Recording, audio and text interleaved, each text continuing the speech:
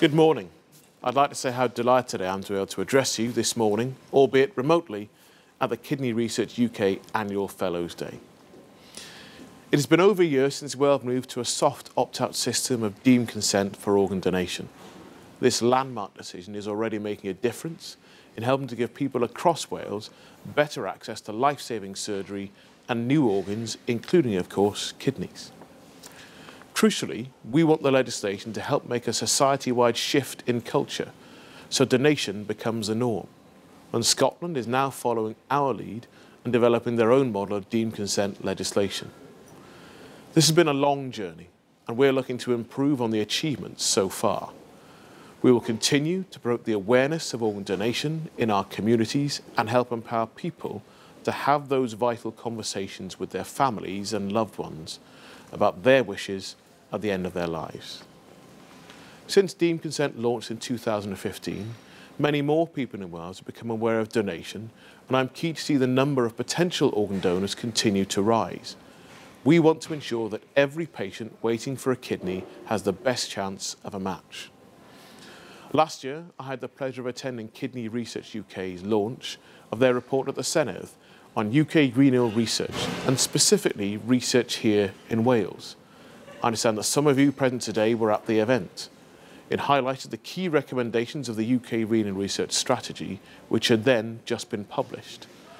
And the report emphasised the importance of research with a welcome focus on research and practice and the patient's experience going through the transplant process, from surgery to recovery. The stories of children and adults where research had improved their treatment and life expectancy were both moving and inspiring. And we value the huge contribution that Kidney Research UK makes across Wales through funding research and encouraging cross-border collaboration, not least through continuing to pursue pioneering renal research here in Wales. That includes working closely with the Wales Kidney Research Unit led by Professor Fraser. The Wales Kidney Research Unit is supported by major investment through Health and Care Research Wales.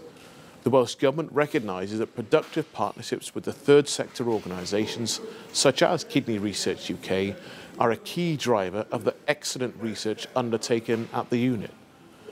This allowed researchers to develop key areas of kidney research that integrates an all-Wales strategy to test existing clinical approaches and to investigate new diagnostics and therapies for kidney disease. Kidney Research UK continues to play a significant role in helping to fund high-quality research aimed at finding better treatments and highlighting the importance of organ donation and kidney treatment.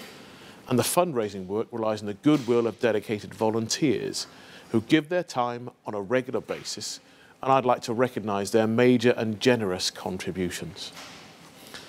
The audience may be aware that Kidney Research UK has now launched its unique Nurture Biobank project. This is a major initiative to collect samples with linked data from 3,000 patients with chronic kidney disease and at least 800 with nephrotic syndrome, and directly supports a key priority from the UK renal research strategy.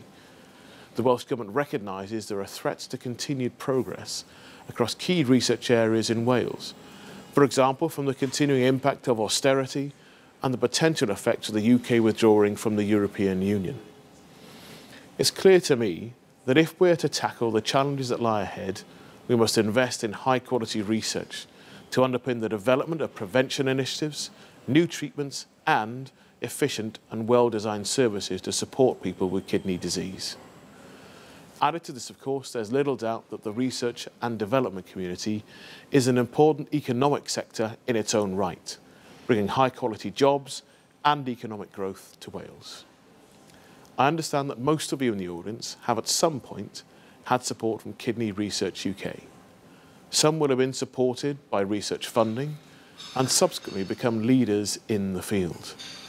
I'm also aware that Kidney Research UK has a strong ethos of engaging patients, not only in the review of grant applications, but also in conceiving, implementing and communicating the outcomes of renal research studies. This is crucial to ensure that research is well designed and generates meaningful benefits for patients.